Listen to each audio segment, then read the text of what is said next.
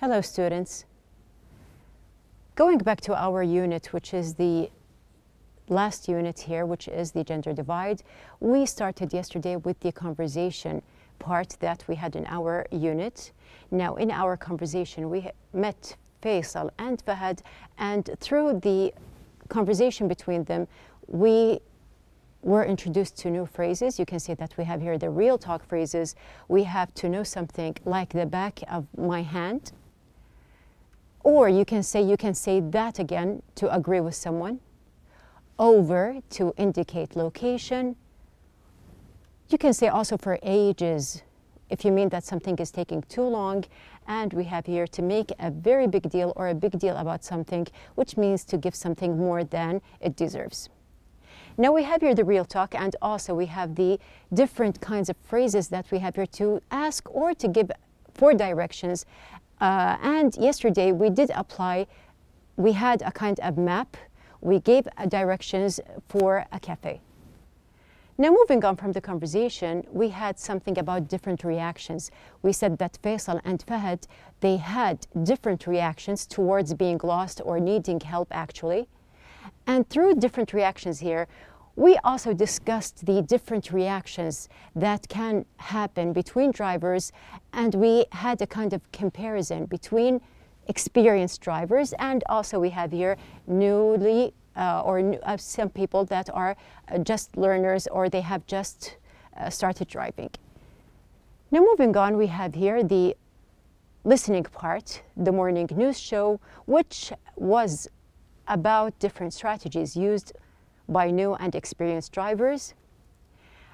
So we have the statements here, we corrected the false statements, and also we made sure that some of the statements are true. We have here the true or false exercise in the book.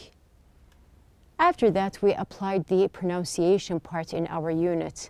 And through the pronunciation part, we had the part about intonation in tag questions.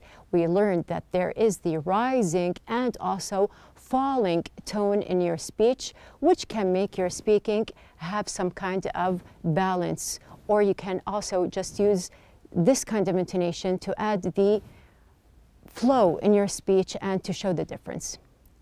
Now, what is the difference actually between the rising and the falling intonation? We said that you are going to raise the tone here if you are not sure, or actually you do not know exactly what is the answer.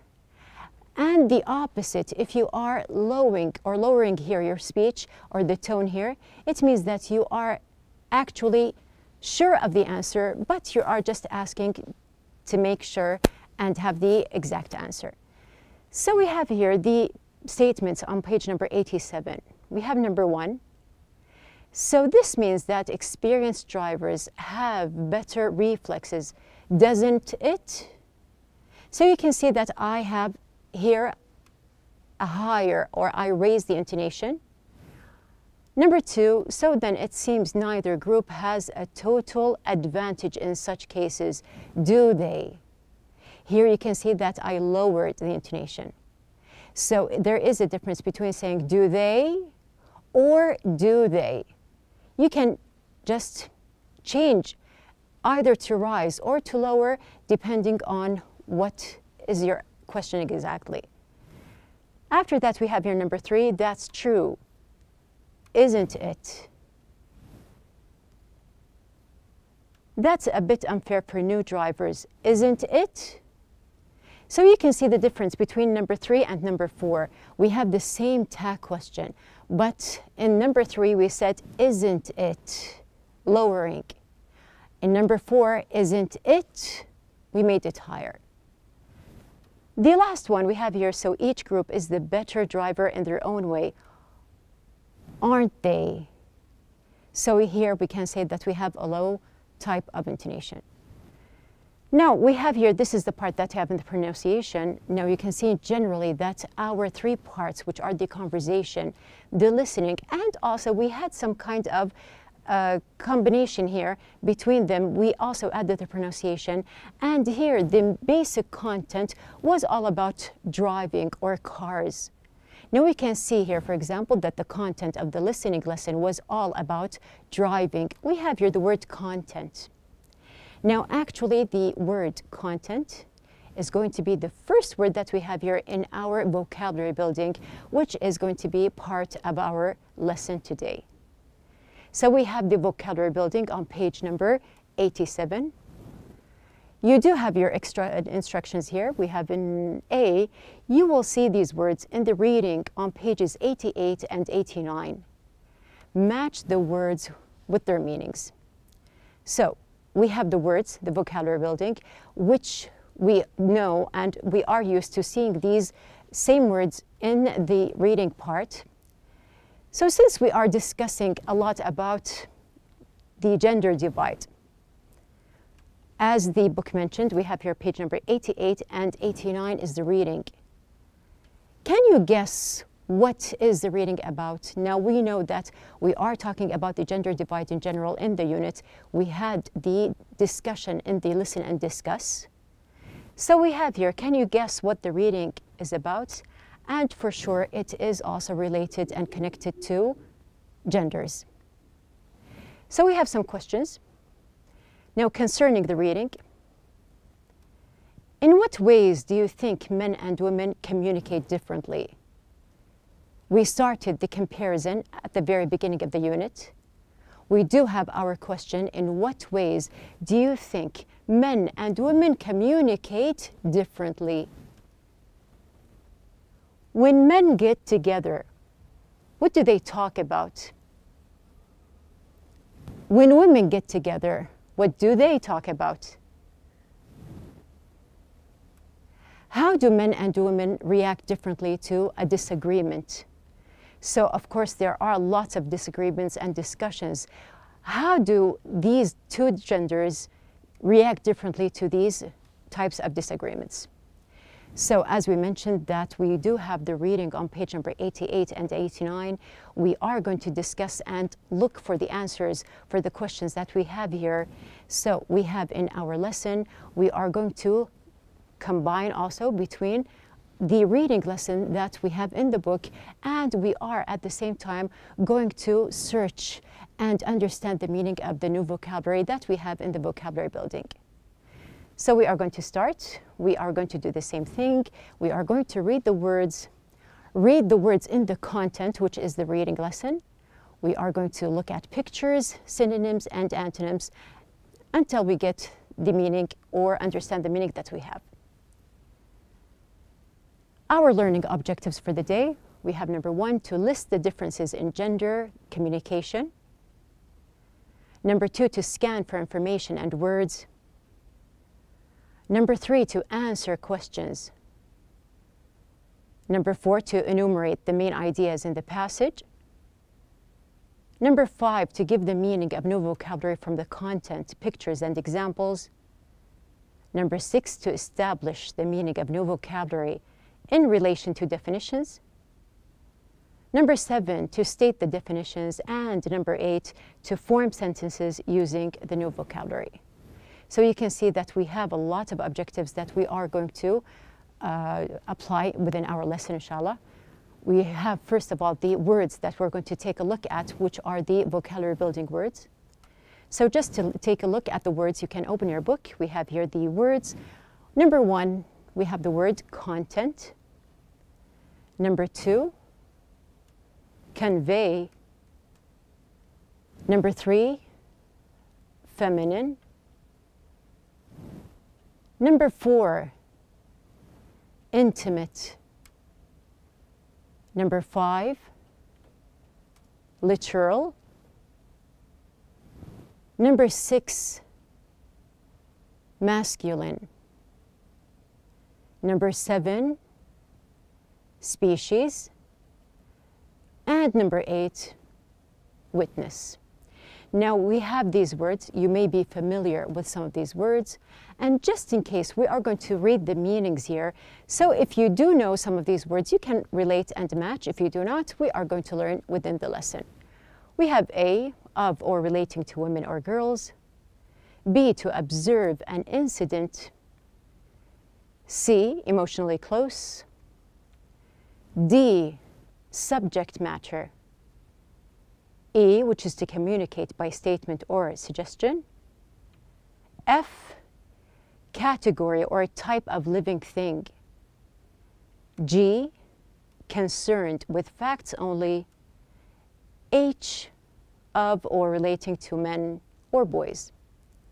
Now we do have our vocabulary now with us. Going to the reading part that we have here, we have the first question, how many paragraphs are there? So you can open your books on the reading that we have here, and just to take a look, you will find that we do have 9 paragraphs. Now, in these paragraphs, what is each paragraph about? This is something that we know, or we will know actually, from the topic sentence. And the second question, what will each paragraph tell us? So there is a kind of message or information that we have in each paragraph that we will outline. So moving on, we have here the questions that we have in the book. We have the after reading questions. Now we are going to answer these 5 questions within our discussion in the reading. So let's start. Now we have here in the first paragraph, before we start, you can see that there is a small building here referring to the vocabulary building that we have. Now one of the words mentioned is the word species. So before we start answering the questions that we have here, or to just read what is the paragraph about, we are going to see the meaning of the word here, species.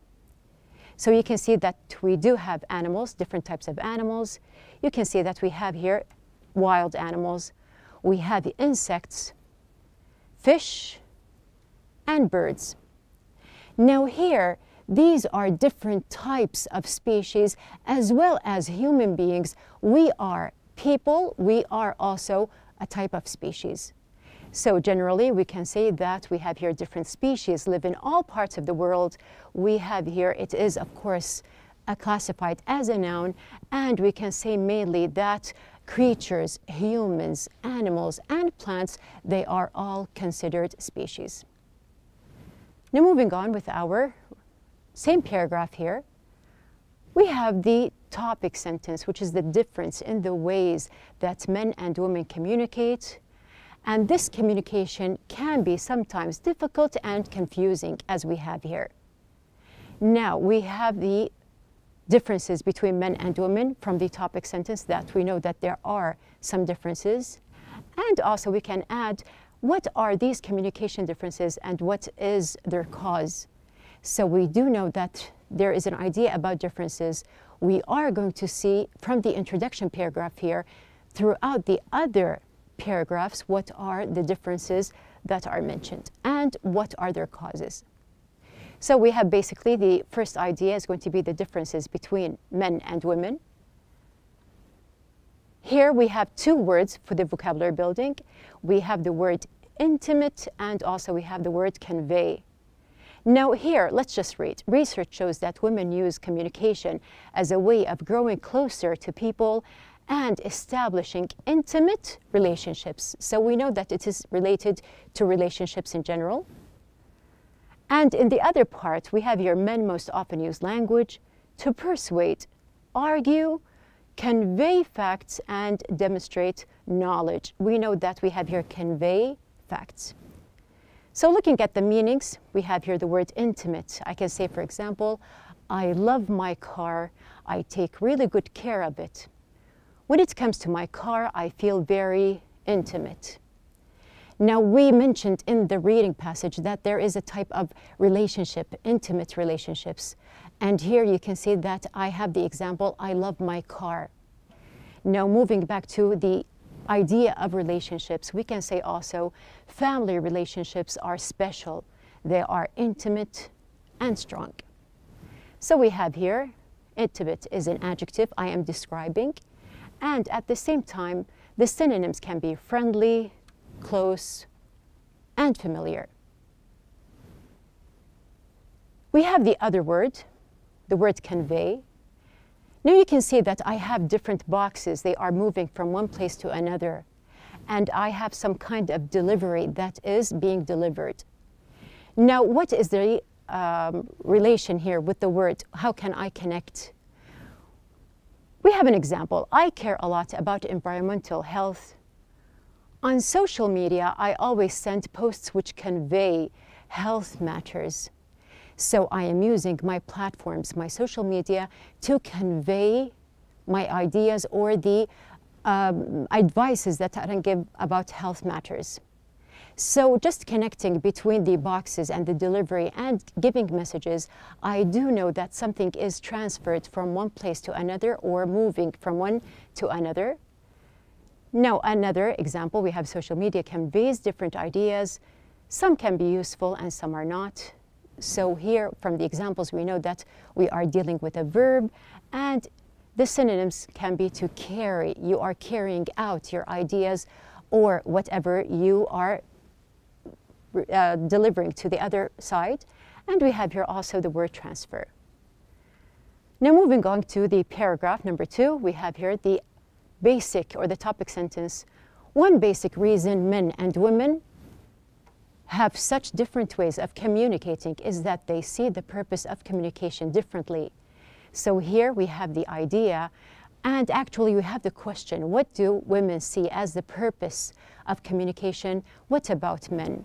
So we are talking about the purpose or what is the aim of communication? What is the different view that we have here between men and women? Now, our answer, women use communication as a way of growing closer to people and establishing intimate relationships, as we mentioned before.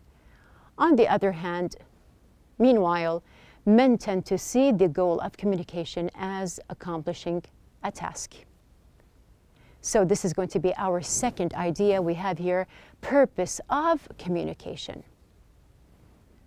Now here in this paragraph, the topic sentence is going to be, although men do not tend to use communication to achieve closeness, they have their own way of bonding. We understand from the beginning that this is special for men. So we have here the second question, how are men most likely to bond with others? Now we can find the answer here. Now in one study, 75% of the men surveyed said that their most meaningful experiences with friends came not through talking, but through shared activities. So how do they bond together as men? They bond through activities. And we have something or a story mentioned about a man here, Javier Morales, who mentioned how he used to bond with his father. Now we have in number 3, the idea how men communicate. Here you can see that we have 3 words in the vocabulary building. We have the word content, we have also feminine, and we have masculine. So let's just see the words first. Now we have the word content. You can see that there is a kind of subject here, and this person is either writing, or we can see that another person can read the content like we are doing the reading. We are reading the content. So we have here the word content. We can say that, as we mentioned, the content of the listening lesson was all about driving. We have different ideas and different messages when we read quotations or when we are using real talk. We know that there is content, there is something that I mean for other people to understand. The content people receive from others may be important and effective. So from these examples, we know that the word content is a noun, and also we can add that it is the meaning or the amount of substance. Now we are talking about the genders. We are talking about how or what is the purpose of communicating between these 2 different genders. Now, since we are talking about genders, we can just imagine someone buying a car. Now, when people go to buy a car, this car that they are going to buy, it can be different depending on the gender. So what kinds do you think the 2 genders prefer? So it is a stereotyped idea that ladies would prefer the pink car, and the males or the men in general, they would prefer the green car. So as I mentioned, remember the word stereotyped? We have here, this is a kind of stereotype idea. Now, we have the two words that are related to the pink car and the green car. We have the word masculine and we have the word feminine. So you can say that we have a lot of items that have the impression or the idea or actually give the impression that these are for men. And we have the other picture which shows that we have objects or items that are special for ladies. So we can say that we have here feminine and masculine. That new shop sells feminine products, so we know that feminine is an adjective. It is used for humans or things. And we have here especially for females. Now we have here the ties are a kind of masculine accessory. It is also an adjective, the word masculine, also used for humans or things. And we have here, it is used for males. Now, going back to the paragraph here, we can see in paragraph number 4 that the topic sentence, the content of what males and females talk about, tends to be different as well. We have our third question. We have how does the content of men and women's talk tend to differ? We can see the answer that feminine talk tends to focus on feelings, relationships, and people. Masculine talk tends to focus on sports, the economy, and facts. So you can see that there is a difference between the type of talking that feminine and masculine conversations have. We have the fourth idea, the content of what males and females talk about. Now we do have our fifth paragraph, the topic sentence, women talk to explore problems, but men do not. Instead, men talk to fix problems. We have our fourth question. How do men and women approach problems differently? Now we can see that, as we mentioned in the topic sentence, that women talk to explore the problem, but men talk to solve the problem. And we have here a story that Janet West mentioned about how she and her brother had a problem and the different points of views that they had. Now moving on, we have the fifth idea, exploring problems. We have a word here in the vocabulary building. Now you can see that we have here the word witnessed. Now from the content that we have here, Kumi has witnessed this many times in her house. She had witnessed something. Now we can say that we have here the word witnessed, like this guy here, he witnessed an accident. Or we can say that this man talking to the policeman is a witness. So we understand that we have here witnessed used twice. Now, as an example, I am very careful because every day we witness accidents all over the world. We can also say that we witness changes, so they do not have to be something as a crime or an accident. We can say generally that we witness changes in the world every day, so they can be positive changes. We can see all around us that things are changing to the better. So we have here the word witness. It can be used as a noun or as a verb. It is used basically, of course, as a noun for humans and as a verb for actions. It means to observe or to see. Now going back to our paragraph, we have here the topic sentence. Another way in which men and women differ is in the way they listen. So we have here in this paragraph, we are talking on how people actually listen and how they can divide their attention or distribute their attention actually. And we have here also a story mentioned about ways that people listen. Moving on, we have here the fifth idea, the way they listen. We have also a word here which is the word literal. Now in the vocabulary building we have passed by the word literal. I mentioned this example before. I said that I love my car, I take really good care of it. When it comes to my car, I feel very intimate. We have the word literal here. We can say that I feel intimate in the literal sense of the word. I mean that I love my car and care about everything concerning it. So we know from the letters here that there is another meaning, or the content is different. So what does literal mean? Let's have another example.